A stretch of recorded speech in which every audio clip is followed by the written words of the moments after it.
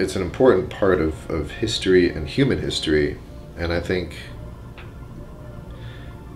it's very important, I think, for younger kids and children to experience it at a young age, because that's when I fell in love with it. That's when most of us in the symphony became musicians, started lessons.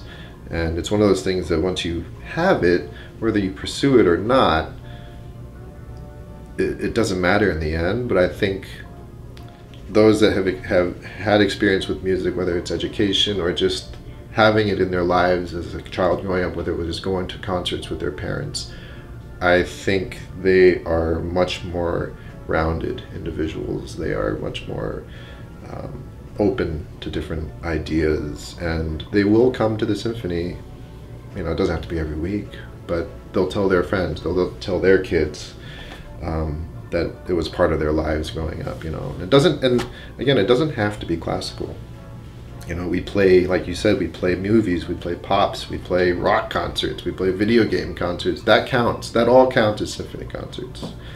I think it's just finding that right balance. So, yeah, I think it's very relevant.